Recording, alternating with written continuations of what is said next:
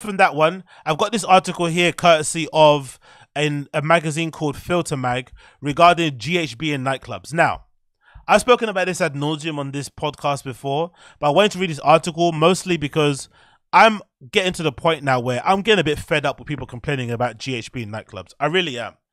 I think some people complain about GHB and the way it makes people act on the dance floor and blah, blah, blah, blah, blah.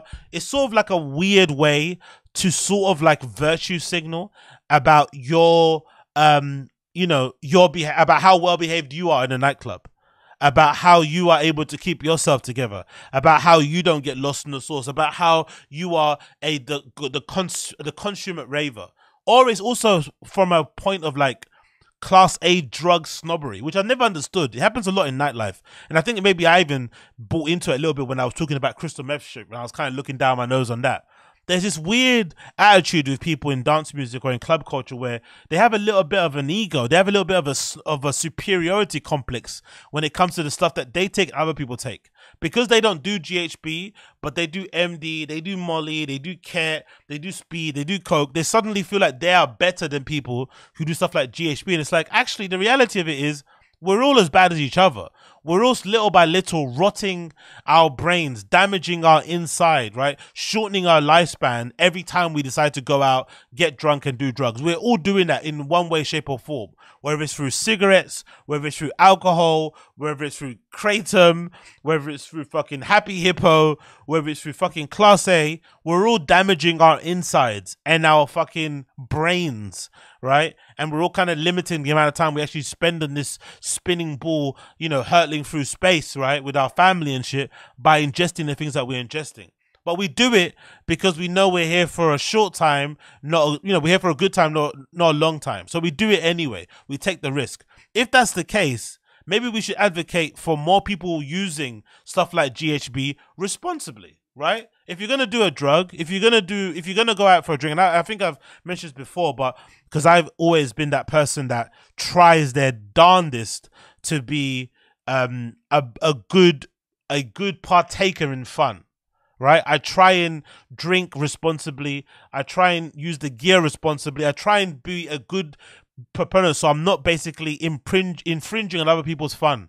I'm not taking away from their time out. I'm not fucking being overbearing. I'm not sucking the oxygen out of the room, right? Being responsible in that respect. So no one needs to, get you water. No one needs to order an Uber for you. No one needs to hold you up or hold your hair up as you're vomiting. No, you're doing stuff as an adult. You're doing stuff well. You're doing stuff with fucking some level of, balance. You're not going too crazy. And if it does get too much, you take your ass home by yourself and you don't fucking, lampoon yourself and other people so that they can look after you. It's not fucking fair. So when I see articles like this, I really am aware that this is true. The title says banning GHB at raves is dangerous, and I really do agree, because I think in general this police nanny state thing going on, where we're going to be policing what people take, and this is okay, but that isn't, is fucking lame. So let's see what this person writes in this particular article. It says, I slipped out of the store in a dimly lit basement bathroom in Brooklyn. Soul food restaurant, sliding a frosted glass dropper bottle and chubby 3 milliliter pink syringe into my friend's hand as he quickly replaced me. My mouth burned, a sore burning to develop in the side of my tongue. I had just squirted a dose of G, like a combination of GHB and its more potent precursor, GBL, into my mouth without the usual water or 7-Up chaser. GHB, GBL are central nervous system depressants, like alcohol, and produce an alcohol-like intoxication. Is that what the high is like? Alcohol-like? Huh. GHB is a chemical that occurs naturally in the human brain, while GBL is an industrial chemical that can be manually or metabolically converted into GHB or GBH, right? Gamer's bodily harm. In the US, GHB tends to be more common, while GBL is bigger in Europe. G, as both chemical are colloquially known, is usually dissolved in water, sold as a clear liquid, and usually consumed orally. Yeah, I remember seeing people take it. Like, the first time I saw someone take it was when I went into the bathroom stall of Berghain with this group of lovely gay dudes, and they were passing it around each other, and I was like, nah, I'm good. And they basically filled a little bit into a cup, into the lid of the water bottle, and then they just took that swig and continued going on. So I'm assuming that's how it gets done. I'm just weirdly, I see people also doing it as syringes. I don't know how do people get fucking syringes into nightclubs? Like, how do you get a whole fucking syringe into a nightclub? Considering how they search you and stuff, getting a whole syringe into a nightclub is fucking wild. But anyway, let's continue. I wasn't able to sip it slowly like I usually do. Neither was my friend. That's because we were at the popular New York City rave in mid-January called Unter, which has a harsh anti-G policy. A sign with a big /GHB was taped on a cloak check, commanding partygoers to keep GHB and GLBL out, and claiming that GHB is actively harming the greater dance music communities. Oh, so GHB is an issue also in the States. I thought it was just an issue here in Europe. So I guess in the gay scene and the queer scene all around the world, people are having issues with GHB. Data and G-related harms among New Yorkers is scarce. The New York City Department of Health and Mental Hygiene has not been able to comment by the time of publication. But in London, fatal G overdoses and G-involved sexual assaults have been shown to be widespread. More than a quarter of mostly British gay men reported that they knew somebody who had died from a G overdose. Jesus Christ. Mostly British gay men reported that they knew someone who died from a GHB overdose. Fuck. The same proportion said that they had been subjected to sexual assault while on G, found BuzzFeed News UK. And the unfortunate thing is, nobody gives a fuck about male sexual assault. Whether it's a woman or whether it's another man involved, no one gives a fuck. So the statistics on this probably are really skewed because most guys probably don't even report it. You know how guys are, you always keep stuff suppressed and shit, and just generally people don't give a fuck. But I'm surprised that G has been used as a sexual assault thing, because I always assumed they always used to say that the sexual assault thing people used to use was what? Ketamine or something, right? It was ket. I didn't know they used G also. But I remember that it was used to think, because I think that's what they do in You, innit? Is it You? The show that Crystalia was on, the diddler? Didn't the guy in You use ketamine? I think that's what they use, right, or something. So I didn't know it was also G that was a thing that they use in sexual assault. So that's fucking horrendous, man. The thing about G that gets you, that people like, the fact that you're kind of, you know, it's a disassociative and you become like a bit spacey, is also one of the reasons why people like to use it to doing a sexual assault, because you are not, you know, in control of your functions and shit. Wanting to prevent G-related harms is admirable. Unfortunately, I'm not sure that it's what Unter's policy is doing. I rushed my dose in an unlit stall because I wanted to stay at the party. Exactly. Trans girls like myself and my friend get in for free, and the music is good. I didn't want to face the punitive consequences of the signed promise. Possession or use of GHB at Unter will result in being banned. The last word was extra big, just in case we didn't get the message. My friend stepped out of the store with a big grin on her face. How much did you do? I asked, curious. In the past, I had measured her dose. 2 millimeters, I think. I'm not quite sure. When using G, knowing your exact dose is key to having a good time. 0.5 milliliter, too much, often seems to be the difference between a warm, fuzzy feeling, akin to alcohol or Molly, and the deathly slow breathing of an overdose. From what I realized, reading online, people do G, if I'm not mistaken, as well, because it hasn't got severe hangover things. You can actually be quite refreshed in the morning, especially if you don't drink, which you're not meant to drink with it. That's what I read as well. People saying that they like to do G because of that. So yes, the feeling is warm and fuzzy, like a good alcohol buzz or whatnot, but more so because the hangovers aren't as harsh as other drugs. It continues. In times past, I shared tips and tricks for safer G use with my friend. First, shake the dropper, since G tends to otherwise settle at the bottom, making final doses extra potent. Draw up an exact amount, probably for my friend at least 1 or 1.5 millimeters. Only redose after 2 hours with half of the amount of the previous dose. Never mix alcohol or ketamine. Maybe some of the information slipped my mind. Okay, that's the interesting part of it, right? I think, for me personally, I think any drug that requires this amount of effort, this amount of foresight, this amount of planning, I'm probably not going to do it. You know, that's why I've gotten absolutely no interest in trying it whatsoever. Zero whatsoever. I'm a bit stuck in my ways, but I've got no interest. All of this shit to remember. Like, it's like when you go on fucking if you go like on a Reddit, like if you go on the EDM Reddit, you'll see the kids there, because the EDM Reddit, especially most of the kids over there are like from America and stuff. and they take Molly really serious. They'll have like a party pack. There's like a pre-planning before you take it. They'll do the dosage of Molly based on your height and your body size and your body mass index and shit, right? They'll take it at a specific time. They'll time it, have timers on their phone. They'll know what to eat during the day, what to drink, what to do after. It's really too much for me personally. All that planning just for like a couple of nights. It's not that deep. So when it goes to those, when it gets to this sort of like scientific level in terms of having fun, I'm out. You know what I mean? It's too much. I'd rather, you know, have a whiskey and coke and just fucking dance on the dance floor, do a little bit of whistling and get on my bike. It's not that deep really. I don't need to do all this stuff. Maybe some of the information slipped my mind. After all, it just wanted to take it in and out of the bathroom undetected. 30 minutes later, when the G hit, my friend began to feel nauseous. I think I need to sit down, she told me. She eventually vomited in a trash can on the side of the dance floor. I looked around to see if anybody had noticed. I went to get her some water. They were only selling it. Nothing was free.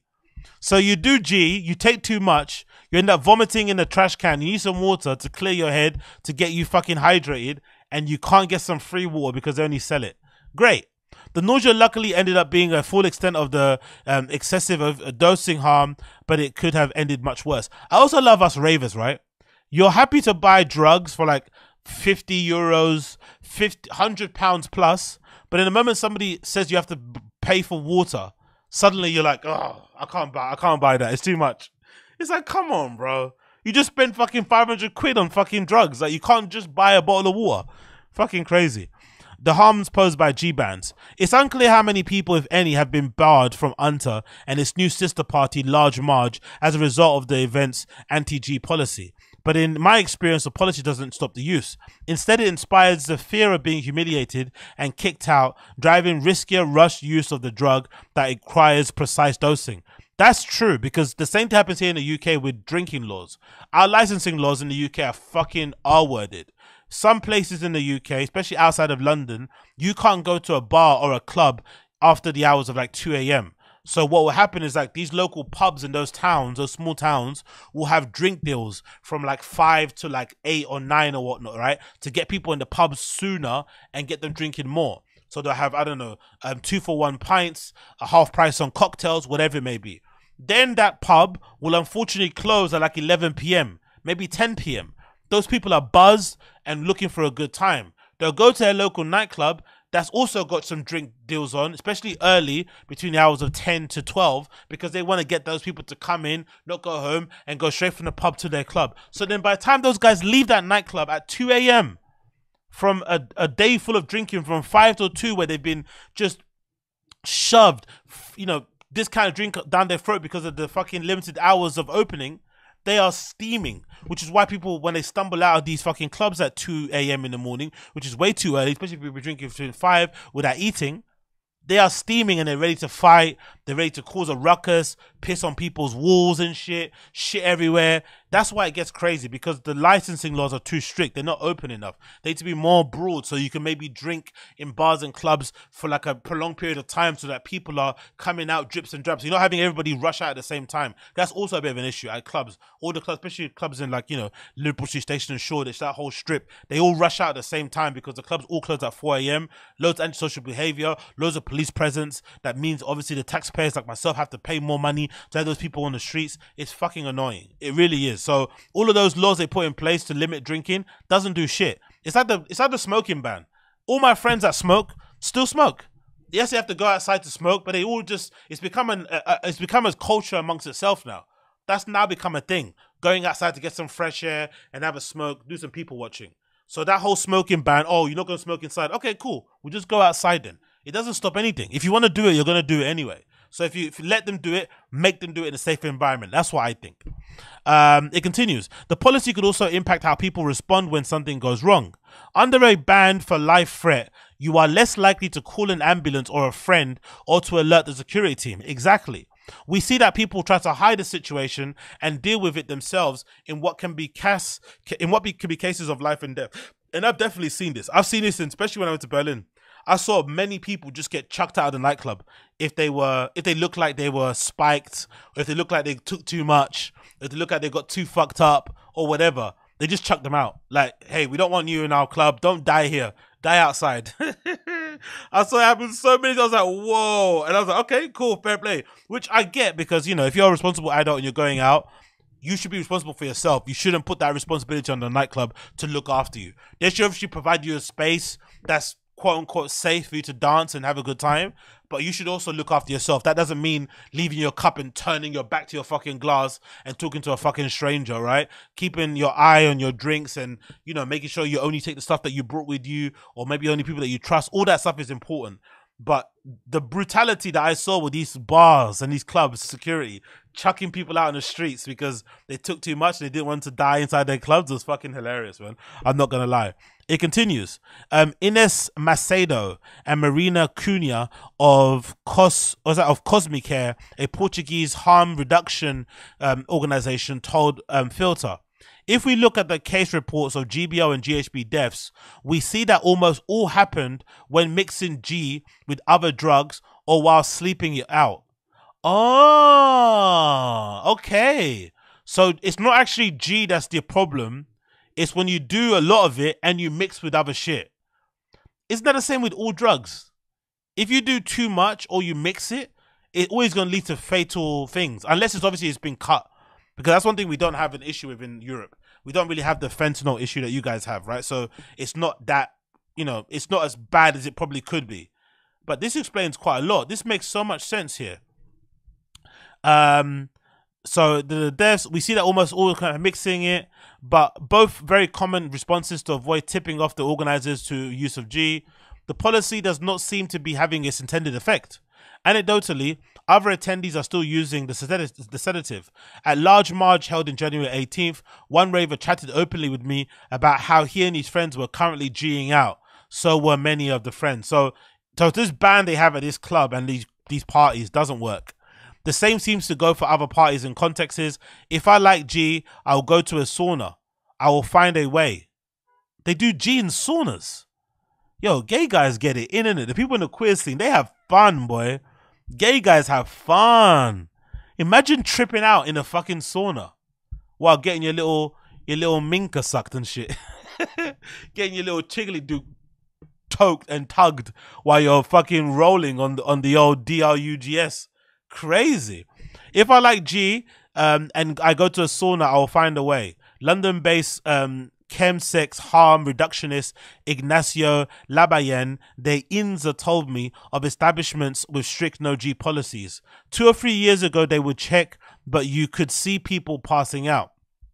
Seva Graniek, the organizer of UNTA and Large March, declined Filter's request to comment for the story, but the origin of UNTA's policy seems rooted in a legacy of queer rave culture. In Berlin, GHB is a fucking no-no, and they kicked you out if you get exposed, caught with it, or caught overdosing, wrote on Reddit. That's the thing though, it's a big no-no, but everyone does it. It's a big open secret. But I guess now, because it's got such a bad reputation, everyone's just not talking about it. They'd rather just do it, you know, in silence. Yeah, G is GBL. It's I think I've said it here on the article. It says here G is this rodeo. G is, what do they call it actually, the term? Let's scroll up here. What does it say? It's a GHB are central nervous system depressants. Like alcohol, produce an alcohol-like intoxication. GHB is a chemical that occurs naturally in the human brain, while GBL is an industrial chemical that can be manually or metabolically converted into GHB. In the US, GHB tends to be more common, while GBL is bigger in Europe, and G, as both chemicals and colloquially known, is usually dissolved in water and sold in clear liquid and consumed orally. Oral consuming. No pause. I heard that they had a few years ago someone had died right in the club from mixing G and alcohol. It seems they assume people with G either can't use it sensibly and will fuck themselves up, or that they will use it nefariously and spike somebody's drink. A different Reddit user about Berghain, the world's most famous club. The legendary club has allegedly responded to club goers intoxicated on G with violence, a Medium writer claimed in 2018. Oh, really? Okay. Anti-G sentiment has been alive and well for some time in Western Europe. A 2009 London party warned keep GHB and GBR out of clubs. A 2010 Berlin event commanded do not give GHB, take care of yourself, your friends and others. According to Google Translate, another Berlin party started in 2017, no GHB. The dominant attitude of rave organizers regarding GBL use is prohibitionism, and Portugal is following this general tendency. In Lisbon, one of the most well-known clubs has specific materials advertising G usage since 2018, and other queer clubs. Ravers describe harsh practices from staff in situations involving G. Hunter's GHB policy seemed to first be introduced in October 2018. So, yeah, it doesn't work, basically. Everyone still does it. Everyone still takes it. These laws are fucking crazy. These laws are fucking crazy. But yeah, like I said before, I just would rather we live in a world where everybody has some level of responsibility when they're doing whatever they want to do. Whether it's staying up late to play video games, whether it's fucking gambling, whether it's drinking alcohol, doing drugs, whatever your fucking vice is, whatever the thing that is that you do that occupies a lot of your time or your free time, do it somewhat responsibly and don't be a burden on other people. There needs to be more conversations around grown-ups acting like grown-ups and not fucking acting like children when they do certain things, and then basically harming and destroying everyone else's good time. That's not fucking fair. And I think when it comes to drugs, there is no hierarchy. There is no fucking snobbery involved in drug taking. All drugs are bad. Fundamentally, all drugs are bad. That includes alcohol. That includes fucking cigarettes. It's all bad. It's all fucking bad. If you want to live a prosperous, good life, you should probably not do anything and go to church. But if you are going to do it, have some balance and do them well. That's basically the long and short of it. It shouldn't be like, oh, because I do Molly, crystal meth is beneath me. It's like, bro, it's all fucking horrible. It's all chemicals. It's all man-made shit. It's all fucking toxins you put in your body. It's all harmful. It's all damaging your brain, your vital organs, right? It's shortening your fucking lifespan. It's not good. All of it is terrible. So if that's the case, do it responsibly or don't do it at all. That's my advocacy in this sort of thing, personally. But again, what do I bloody know? Absolutely nothing, because I am a big fat redact.